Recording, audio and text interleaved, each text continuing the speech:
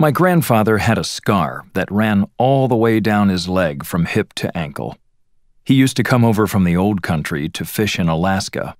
When I was a kid, he was too old to do much hard work, but he liked to come anyway, just for fun. An old-timer who wanted to be with his family. He had been fishing herring and cod since he was a boy. My grandfather had the accident on a supply ship on the North Sea. While they were putting a hatch cover down, he got his leg caught in the opening, and this giant steel lid, the hatch, fell on it and split his leg from top to bottom. When we visited Norway that year, he was on crutches, walking back and forth in the living room trying to recover. The stitches were still in. It was a gruesome wound, like something you'd see on Frankenstein. He really got mangled. My brothers and I kept staring. Of course it scared us, but it wasn't so traumatic that we decided crab fishing was too dangerous. We knew it was part of the job. He just got unlucky. His name was Sigurd Hansen, and that's who I was named after. My other grandfather's name was Jakob, and when I was born, each grandfather thought I should be his namesake. My parents debated. In Norway, even if you didn't choose a relative's exact name, it was considered an honor to pick one that began with the same letter. So my parents settled on Sigurd Johnny Hansen, with the middle name pronounced Yanni. Even though it's an honor to be named after my grandfathers, I can tell you that when you grow up in America in the 1970s with a name like Sigurd Yanni, you're going to get a lot of black eyes. I was born in 1966 in Ballard, the Scandinavian part of Seattle, by the ship canal. All my parents' friends were Norwegians and fishermen. There were a few Swedes and Danes, but other than that, we didn't really socialize with anyone else. My parents didn't have to speak English much. They didn't go to PTA meetings or things like that. My mother's English wasn't great. My father was gone 9 months out of the year fishing, so my mother was home with us kids and didn't get out to the broader public much.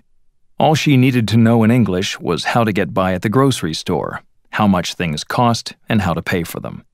In first grade, they sent me back home with a note that read, "Teach him English, stop speaking Norwegian." Right about the time I was born, my parents moved out of Ballard to the northern part of Seattle to a bigger house with a yard. A lot of the Norwegians of my parents' age were moving north too. This small community was a great place to grow up. When my brothers and I walked to junior high school, we'd stop by our cousin's house and walk the final blocks together. We went to the Rock of Ages Lutheran Church in Ballard. In elementary school and Sunday school, there were a lot of Norwegian kids, and we spoke the language to each other. Sometimes we'd ride our bikes all the way down to Fisherman's Terminal in Ballard to check out the boats. Our fathers were all fishermen. A lot of us would go back to Norway for the summer or Christmas break and run into each other back there.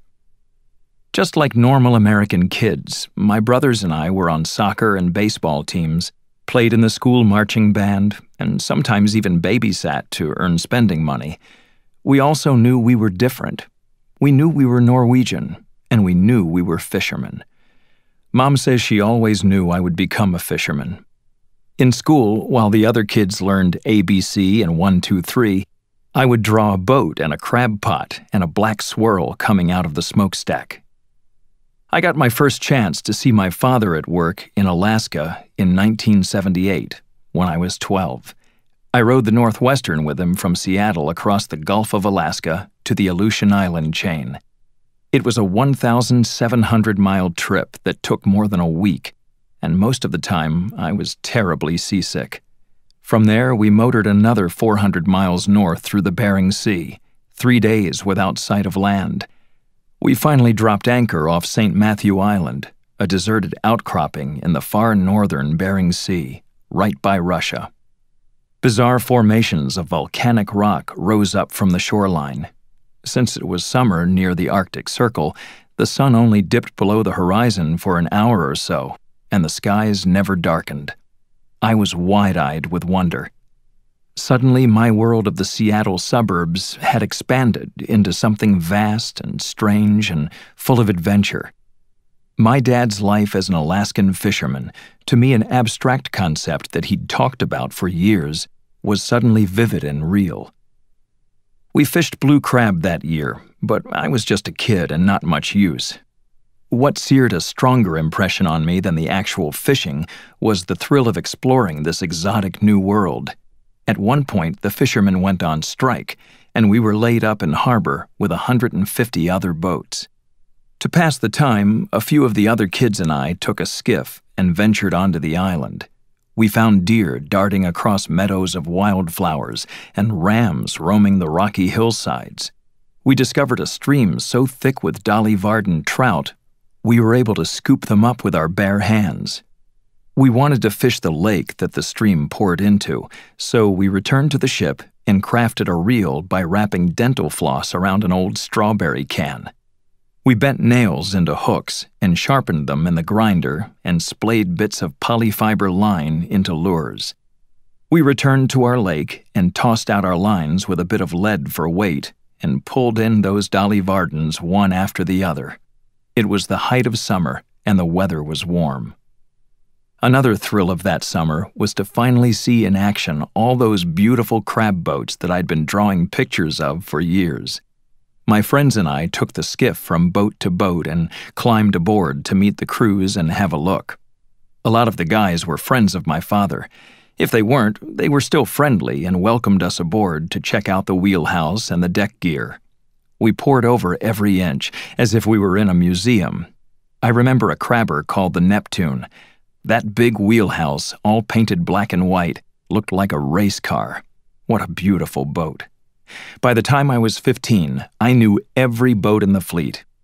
I'd see them on the horizon, and I could pick them out just like that. The older guys on the crew would just look at me, shake their heads, and say, "How the hell can you see that far?" Probably the most important part of that summer was getting to work alongside my father and the other men who would become my lifelong mentors. They were larger than life. Dad's friend Oddvard Medhaug worked on deck that summer. He was a classic Norwegian, hard-working and stubborn, from the same mold and same town as my dad. In later years, he would become one of the most successful skippers in the Alaskan fleet, what they called a highliner, but that summer, he was still a deckhand. I idolized him. When he came down from the deck to wash dishes in the galley, I snapped pictures of him as if he were a celebrity. After 2 months, I had to get back home to Seattle for junior high school. They dropped me off on St. Paul Island, another rock in the Bering Sea. I had to overnight by myself. The bar was next door to the hotel. The natives and fishermen were drinking, and it started to get pretty wild and very loud. I could hear bottles crashing and fights breaking out. Only 12 years old, I was terrified and hid beneath the window in my room. In the morning, I flew to Cold Bay, which is a tiny outpost at the tip of the Alaskan Peninsula where the Aleutians start. There was nothing but an airstrip and a store and a few weather-beaten buildings, then Anchorage, then Seattle. It took a couple of days. The summer of 1978 was a huge adventure filled with hardship and fear and wonder and excitement that left me wanting more. I had discovered my ambition. I wanted to be a fisherman and a man like my father. From that point forward, my life became a quest to prove myself a real fisherman in his eyes. The next summer, I went to Norway and fished with a third uncle named Hans. We fished for cash, and he'd pay me some spending money under the table. Once I turned 14 in 1980 and was confirmed in the church, I felt like I was an adult and was ready to get out of Seattle and find adventurous work. So I left school early that summer and went gill netting for red salmon up in Bristol Bay with John Jacobsen. He was a friend of my dad's from Karmoy, a hell of a great fisherman and a mentor. John didn't hire many greenhorns, but he made an exception for me as a favor to my dad, and because I already knew my way around a boat. Before I left, my father took me down to the supply shop and bought me boots, rain gear, and a duffel bag. He even tried to buy me one of those flappy orange Southwestern hats like the old fishermen wear, but there I drew the line. As much as I wanted to emulate him, I was just too young to dress like an old-timer. The old man even helped me pack my sea bag. He paced around the house and double-checked my gear. I could tell he was nervous about me going up to Alaska without him, but he never said a word about it. He wasn't the type of guy who easily expressed his emotions. Instead, he gave me the type of fatherly advice one gets from a stoic old Norwegian fisherman. Keep your mouth shut, do what he tells you, and everything will be fine. Then he put me on a plane, and I flew north.